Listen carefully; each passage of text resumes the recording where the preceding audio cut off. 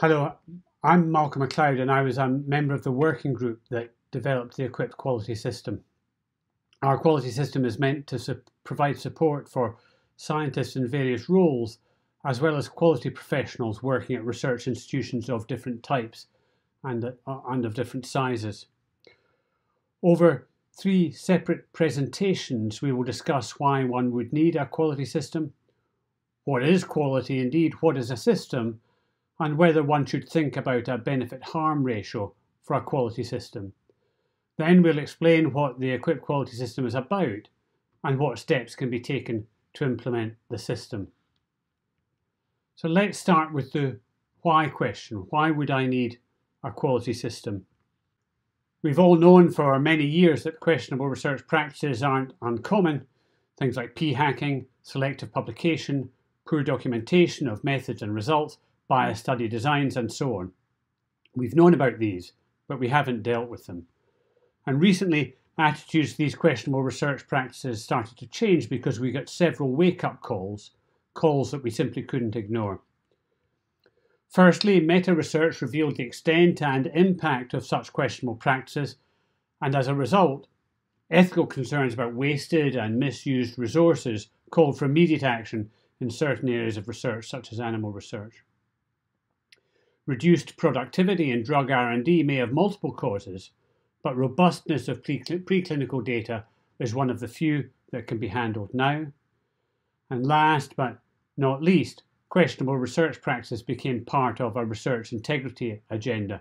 Recommendations made by research integrity experts are no longer limited to outright fraud, but increasingly touch on topics that have always previously been considered the focus of the good research practice community. And equipped is a concerted, community-driven response to address these challenges. eqipd, which originated as the European Quality in Preclinical Data Consortium, is the largest effort ever undertaken with the primary objective to improve the quality of non-regulated preclinical research.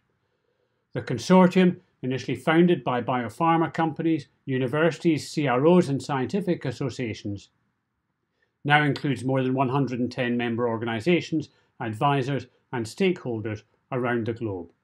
Scientists and quality professionals with unique expertise in various aspects of good research practice took the lead and defined what quality means for preclinical research. We know there's no such thing as absolute quality. It's always relative, assessed based on our expectations and those of our colleagues, our funders, our customers, our collaborators, and thus eqipd defined quality as research data being fit for their intended use, fit to support a decision-making step in the drug development process, or fit to support a decision to write up the results and submit them for publication.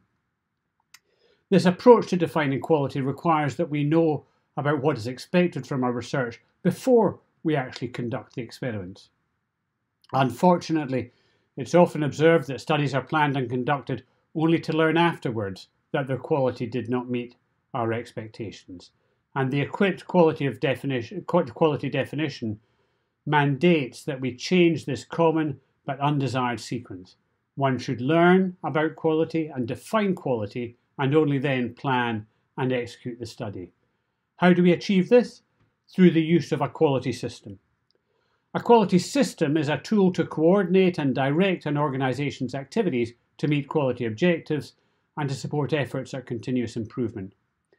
Organisations have most of these building blocks of good research practice in place, and a quality system simply allows us to put these various elements together, to align them, and to make them work well together. One might also view a quality system as some kind of a mirror that allows self-assessment, analysis of how we perform, and what needs to be changed or improved. What if the image we see in the mirror is not to our liking? It's not the mirror's fault. Perhaps we should consider making some changes. That would be better than not having a mirror and not seeing the things that we do not like. So in more formal language, we could think about a harm-benefit approach. It's a frequently expressed fear that a quality system is a burden that reduces productivity commonly measured in terms of publications, publications with positive results confirming exciting hypotheses.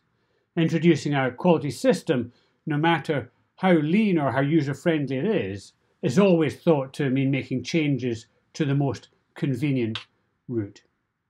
What are the arguments in favour of a quality system?